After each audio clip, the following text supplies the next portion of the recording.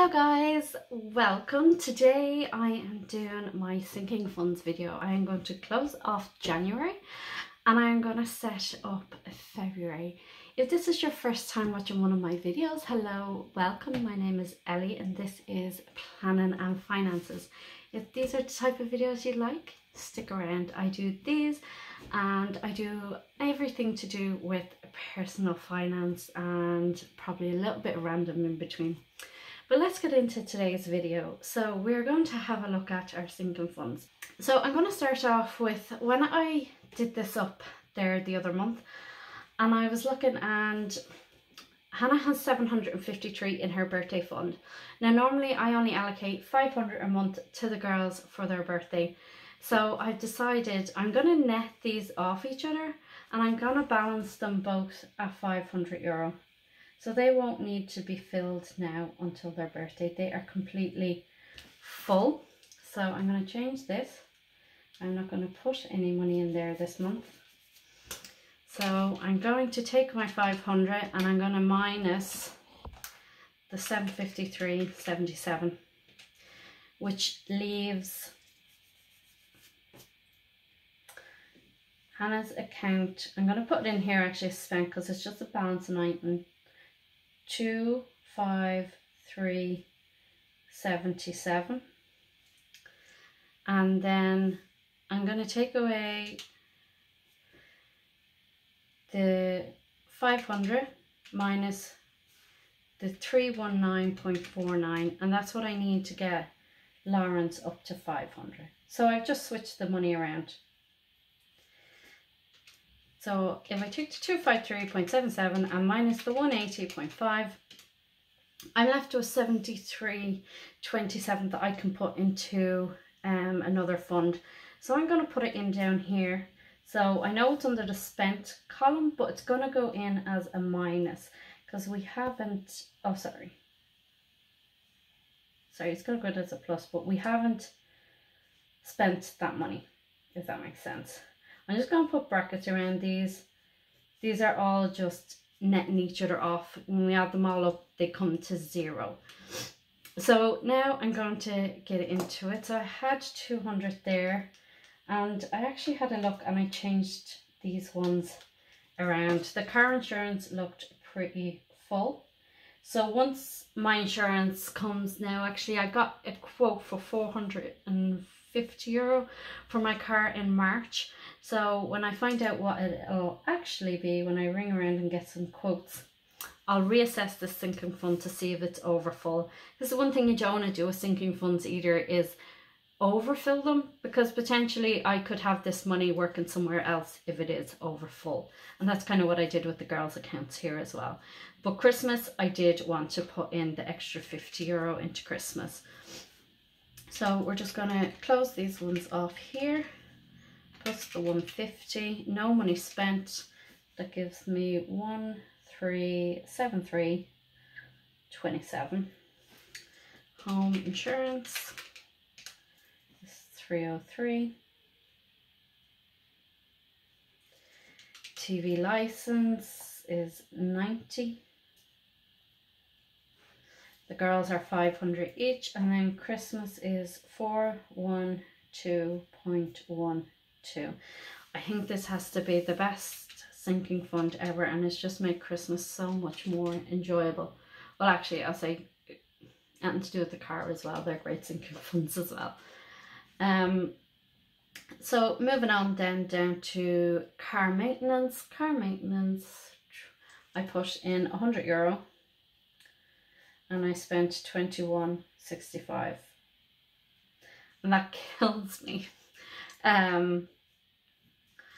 Because if you look over here on our spending tracker, it was for a missed NCT charge. So I was lying there in bed on my birthday when I should have been up at the NCT centre. Yeah, so I missed it. You might think, why did I book it on my birthday? Well, the plan was, I booked it for like 8 o'clock, I think it was, and I was like, brilliant, I'll get up out of bed early, I'll get it done, and then I'll go on the way home and I'll stop off and, you know, get a cup of tea and a cake somewhere, you know, and just have a little peaceful morning to myself, and then I'll go home and spend the rest of the day indoors in a sense with the girls and my husband. And there I was, I lay in bed and completely forgot all about it. Absolutely devastated now I am. So I have to sort this out now still. So house maintenance, this has a bit of a change around. I took 430 out of here, and I moved it down here. This I have to put a sticker in here. These are cash envelopes that I am setting up. So we had an expense in the house maintenance fund. We have €110. And what I noticed is anytime anyone comes to do anything in the house that's an emergency, like, you know, like locksmith or drains or anything like that, they only take cash. So I'm always saying, oh Krishna, quick, run to the bank, or I'm putting the girls into the car to get to the bank before they come. So I would prefer to have some money at home in a case, to have some money there for that. So I decided there's going to be €320 in a cash envelope at home now. So I took 430 from the bank, from this fund, and put it into a cash envelope. And out of that cash envelope, I paid this guy €110 to unclog my drains. And I'm now left with 320 in that cash envelope. So even though we didn't spend any money here, what's left in the bank is what I'm going to put in here as the closing balance, because these are what I match against my bank balances. So then in college fees, there was no movement at all. New phone and laptop. As I said, I'm kind of working on this now, and I put 200 in here. So I'm looking for a laptop that kind of is like fast, but at a decent price. I'm willing to pay a decent price if it is good.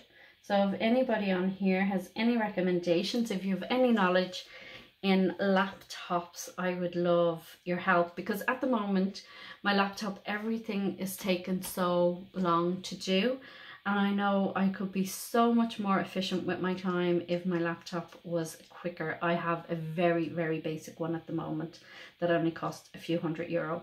So I am willing to pay, but I would like the best value for my money. So if anybody knows that, let me know. Immigration, I haven't done anything. And holiday, I have put in €250. So closing off at 350. I know we're not going anywhere yet, guys, but when we open back up and we can move a little bit outside our 5 kilometers, I would like to just take the girls somewhere, and even if it means we go to a hotel or something, just being out of the house and doing something different. So I'm trying to save a bit each month so that we have money there to go. And I'm also now going to be setting up these cash envelopes. So we're going to have beauty, because we're all going to need haircuts when the beauticians and the hairdressers open up.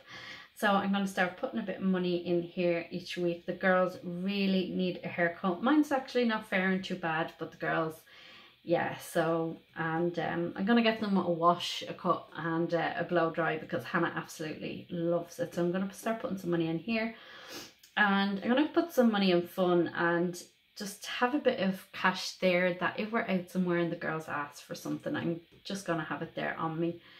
And gifts. I noticed I never shop online. I really don't. And I always have my gift money in a sinking fund in the bank, but I'm going to take it out and have it in cash, and then I'm just going to put it in each month so I can pay it level over the year.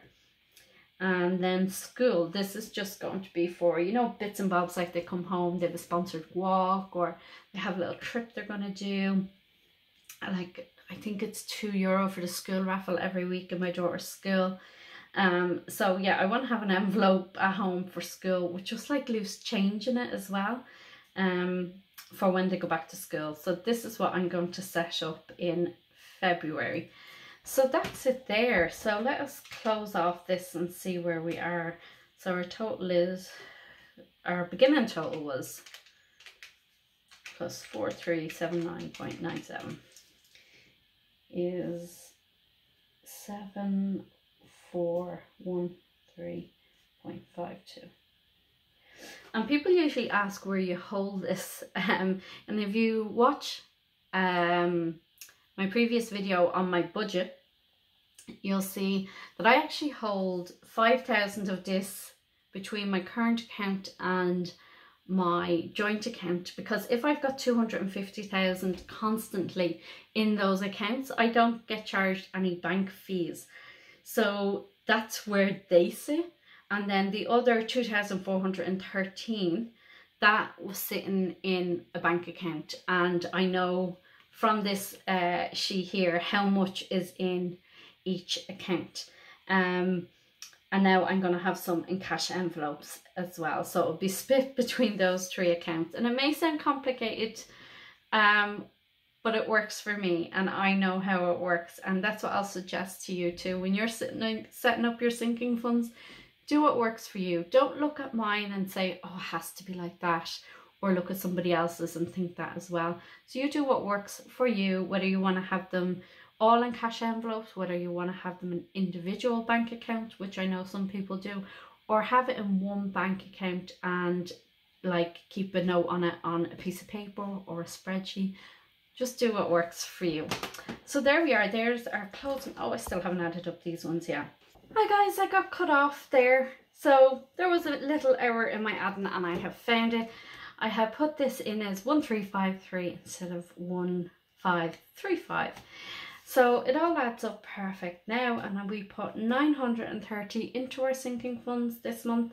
We took out 131.65, and we're left with a balance of 8,211.97. So what I did, which I had recorded but it had shut off, was I brought those across and I set up February sinking funds. So what I did was I take these closing balances and I now bring them over here as my opening balances. So we are all set up and ready to go for February, and I have set up what I need for my compulsory sinking funds, so that will go into my February budget as well, the €380, and then the rest gets funded with what's left. So if you've enjoyed this video, thank you so much, and I hope to see you next time. Take care. Bye.